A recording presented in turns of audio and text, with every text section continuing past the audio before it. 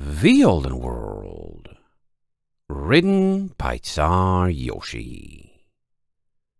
Chapter 977, Like a Shattering Mountain. Starlight and Fluffy kept working at the backyard, but they soon ran into a problem where they had picked up a lot of branches and debris, but had nowhere to put them. "I don't know what that stallion expects us to do," Fluffy muttered, looking at a pile she had been building. "This would make a great bonfire, if we had a fire pit." "A bonfire?" Starlight looked at their progress, half of the yard a little clearer, and the other half stacked up with everything they had moved. Maybe they could... She sat down on the steps to their back porch, studying the yard. There was still an urge in her heart to fix it, but it was hard to work on that when she didn't have a way to make progress. Fluffy took a break too, and an awkward silence developed. It was clear that Starlight's new friend was still thinking about her magic. Starlight was thinking about it too. Using her powers wasn't second nature. She could go for weeks aboard the airship resting her horn and not using them at all. So if not using them and keeping ponies from knowing about them was what it took for her to be normal? But that answer didn't sit well in her mind at all. Aside from the fact that she'd inevitably make a mistake and use them, whether because she cared too much about something she needed them to do, or she simply forgot that a mundane spell was impressive around here, pretending to be normal and being normal weren't the same things. If she was constantly hiding who she was and what she could do, when would she ever be at ease? The tension she felt around other ponies who weren't her closest family would never let up. She could live like that, but never sustainably. When she was already worn so thin, she didn't want to do it a moment longer. Starlight gave up, glancing at Fluffy. "If you want to ask about my magic, go ahead." Fluffy worked her jaw. What do you want me to ask? It's neat, but it looks like it makes you feel awkward and, Her eyes lit with an unhappy realization. "Oh, when you were traveling, were ponies being mean to you because you were strong and they thought it made you different?" "The opposite," Starlight replied, looking down. "I picked a lot of fights with creatures who were doing bad things because I was strong enough to do something about it." Fluffy tilted her head. "That's a bad thing? I thought everyone wants to be a hero." Here they were again, at a topic Starlight had no idea how to explain. "Being a hero is lonely," she said. "Sometimes ponies are stupid and don't realize you're helping them. Other times they're too excited and won't leave you alone. Sometimes they don't realize because you don't tell them because you're afraid they won't leave you alone. But I don't want a fan club, and I don't like having to constantly fight to keep the things I care about safe. I feel like I can never rest when I'm doing it." Fluffy stared with a mixture of curiosity and concern. "What were you fighting? I can't think of anything around here you'd have to protect ponies from with magic, even if you were really good at it. Are there bandits? My uncle on the caravan team says most of the bigger trading towns have militias to keep those away from the roads and seas, but they still carry weapons to keep themselves safe." Starlight wondered what fighting bandits would even be like. Armed, ragged ponies who didn't have enough and tried to take what they needed by force, or did have enough but were used to their ways and took what they wanted instead.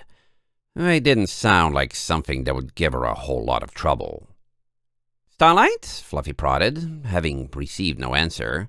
"Oh, right." Starlight blinked back to reality. "I thought...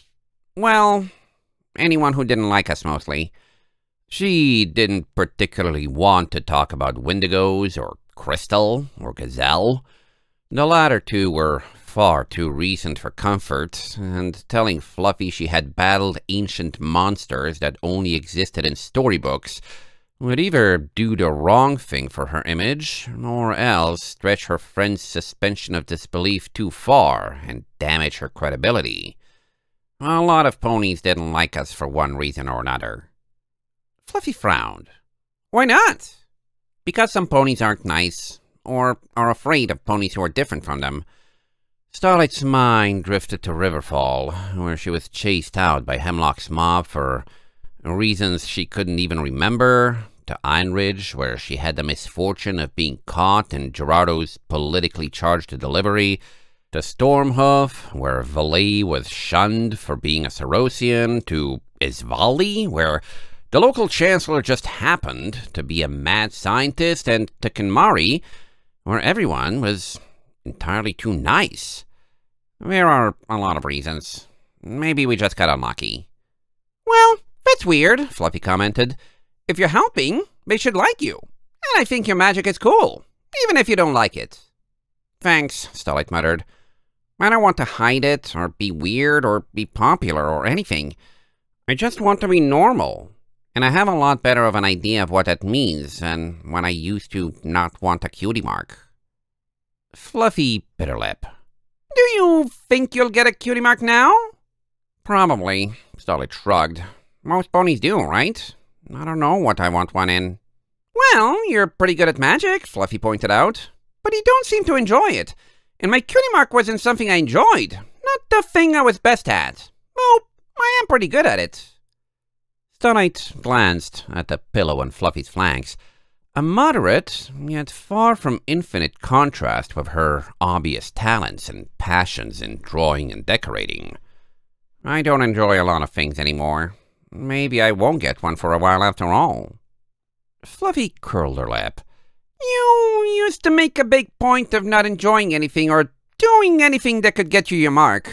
Her ears fell. You're not still doing that, are you? No, Starlight shook her head. Not on purpose. When had her troubles really started, even? Had she transitioned straight from hating cutie marks to wherever she was now? There had to be at least some good times in there somewhere. Even if she had spent her early days in the north getting ran out of Riverfall and harried in Ironridge, she was still hale enough to stay determined and keep on hoping that the next place would be better.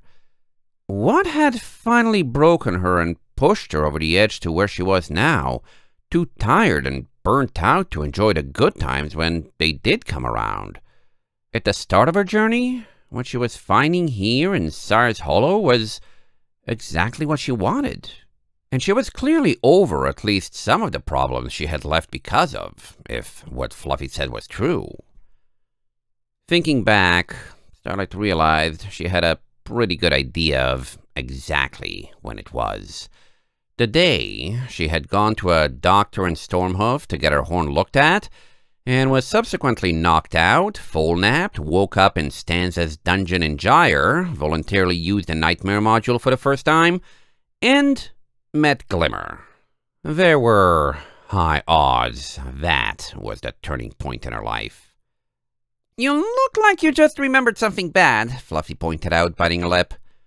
A day that wasn't my favorite, Starlight sighed, ignoring the fact that she had been attacked and betrayed without warning by an adult who was supposed to be helping her, which she knew wasn't how the world was supposed to work. Glimmer and the nightmare modules had made her life so much more complicated.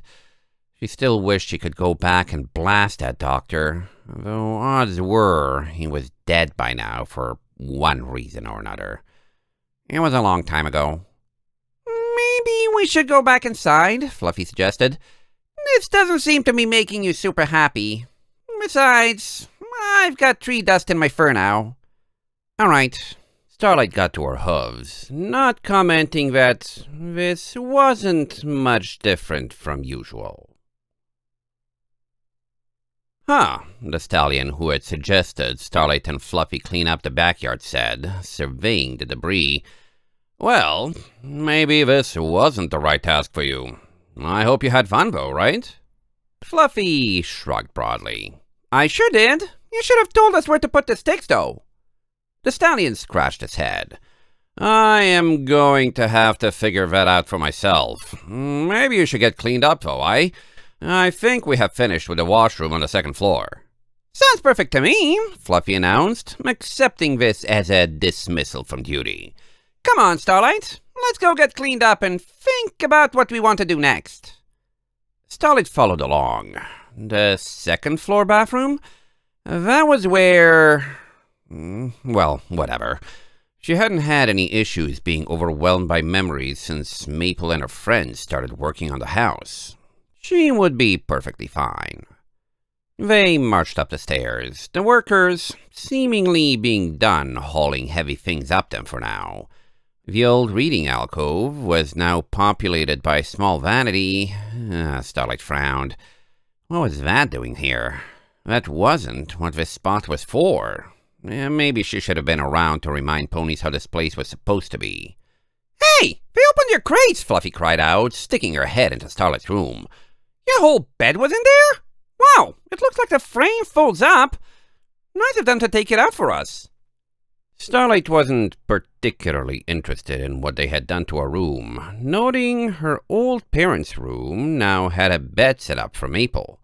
But she looked over Fluffy's shoulder anyway, noting her old desk and bed were back. Had they always been that small and well used? Maybe she really had grown bigger over the last half year. Either that, or her ideas of what a desk and bed should be had grown. So, which one's the washroom? Fluffy asked. The one at the end of the hall here? Starlight nodded, standing behind her. What if she had been wrong? Maybe this room would overwhelm her again. It had always been the place that was her parents' and not hers, that she knew existed but didn't mess with, that had such strong memories of curiosity attached. As the place in her house she knew the least about, the things she did know were all the more strongly associated with it. Rose pink tile, lingering scents of perfumed soap. She nearly bumped into Fluffy, who was standing in the open doorway agape. You have a bathroom this nice? Is it really that nice? Starlight blinked, realizing they had entered. I guess we do. With an indelicate slam, Fluffy forced the door shut, hovering up to the mirror and giggling to herself. Look at the patterns on these tiles, and all the seams are so seamless. And I've never seen a floor this clean. You almost shouldn't be allowed to walk on this. I had no idea you had a place like this. I didn't, Starlight shrugged. The tiles that made up the walls also formed the floor, ceiling, and rim of the bathtub, forming a continuous pattern and look she supposed could make it feel like you had stepped into a different world. She noted that, just like she had, Fluffy had closed the door, shutting them in here. This was my parents', not mine. Your parents must have really wanted a nice washroom. I guess it makes sense they would have hogged something like this for themselves. Fluffy stared around a little more, then looked back to the mirror, pulled out a brush someone had left on a counter, and started freeing twigs and dust from her coat. Come on! Tell me you think this room is cool. You've probably seen cooler things in your travels, but you have to see that this is a nice washroom. Starlight's mind was completely stuck. It was nice. Her friend was impressed. It also wasn't supposed to be hers, but the ghosts of her old parents had no power anymore. She was breaking a rule by being here, but it was one that no one was left to enforce, a wall without substance that was more fragile than a fence made from paper. But it was still a rule. But even if her old parents had been here, they hadn't been very good parents to her, and she had ceased to respect them a long time ago. If she would just let herself go, stop being paralyzed, there was a naughty little thrill waiting for her, the same kind as reaching for a forbidden cookie jar. She could feel that thrill, dampened and muted behind a mental block that was there because this room wasn't a memory, it was the present. This was her old house, but now it was her present one again. She wasn't in the past. Memory Starlight wasn't here. The present Starlight was a filly who tried her best to follow the rules, except when her friends were at stake. She tried her hardest to be nice to everyone on the hope that someone would reciprocate and her life would be better for it. And so many times that mindset failed her, even though she knew the opposite couldn't be true, that being bad would never get her satisfaction or friends, but she clung to it because it was all she had. Did trying her hardest to do the right thing really extend to not enjoying sneaking around in her old parents' bathroom when there was nothing they could do to stop her? It did, and it was such a thin wall. Starlight was tired of trying to be perfect in hopes that it would pay off. Suddenly, Memory Starlight was back, bouncing around and reveling in defiling her parents' sacred place with her presence, which she could do because she didn't have to worry about anything, just like Fluffy. Because she held herself to a lower standard. Because there was nothing she needed a higher standard to achieve. Because she had no need for achievements. Because she wanted for nothing. Starlight screwed up her face. She wanted so badly to give up, stop trying, let the world do what it would, and kick that mindset in the face. She was messing around with a friend in a place they weren't supposed to be. She wanted to have fun. She wanted to enjoy this. And it was a bathroom. What was the worst that could happen? Her grave visions were still out there. If Starlight let herself stop caring about being good, what was stopping her from consciously letting something like that happen? She wanted to scream. Why couldn't there be a middle ground? Why wasn't there a middle ground? Why was it so unsafe to step out and look for one? Why couldn't she just stop altogether and have fun again like she so badly wanted? If there wasn't a middle ground, and there wasn't a way for her to protect the world without driving herself insane in the process and carrying the burdens of walking the right path would ultimately crush her with no reward, maybe she didn't care about the world in the first place. Something snapped inside Starlight like a shattering mountain made of glass. Haha, yeah, it is a nice washroom. End of chapter 977.